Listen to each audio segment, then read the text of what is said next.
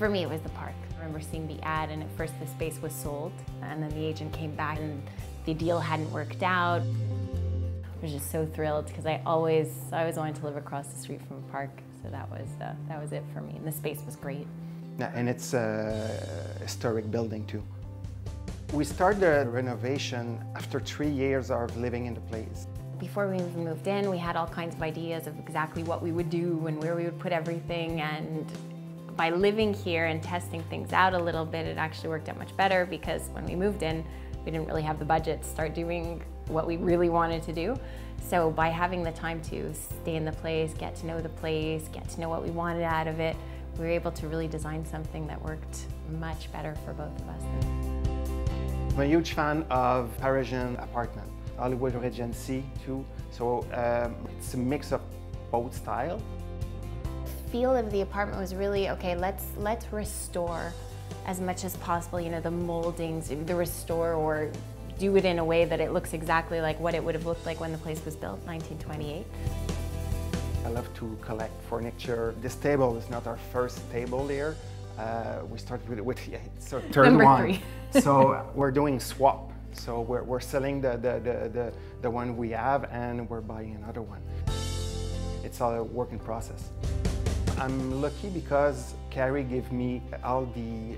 Carte blanche. Yeah, carte blanche and everything. So everybody say that it's a manly place, but I think Carrie loves it a lot and she finds herself in it.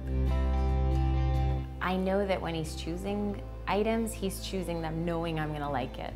So I never feel left out, I never feel like I'm not at home here, but truthfully, I haven't had first choice on anything in this place. And it's okay, because I know he's thinking about me when he's choosing it, so it works out. The place was designed to be easy to entertain. It's meant to be easy to flow and to be easy to talk to everybody.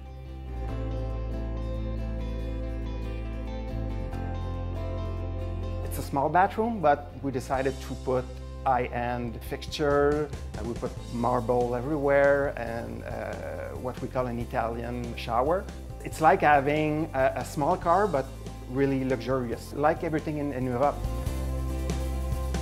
What is now the walk-in closet was a baby room before, but there are no windows. It's nice to have a 3-bedroom house, but if you're not gonna have windows in there, there's no point. We're quite both shoes collector, and we have a lot. You more than me. And we have a lot of clothes, and so yeah, we need that space to store our things. Yeah, still missing space. Yeah. Believe it or not, even with that big walk-in, we're still going like, where do we put everything?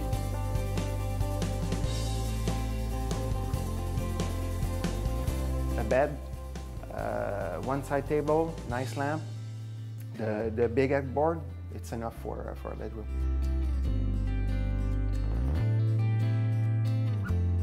Since we've renovated, since it's been done, and just coming home and feeling like, wow, okay, we don't have to worry about anything. We have this great space. I can just, you know, put on my PJs, hop on the couch, and relax. For me, it's a cozy place. I feel happy and great. I feel home.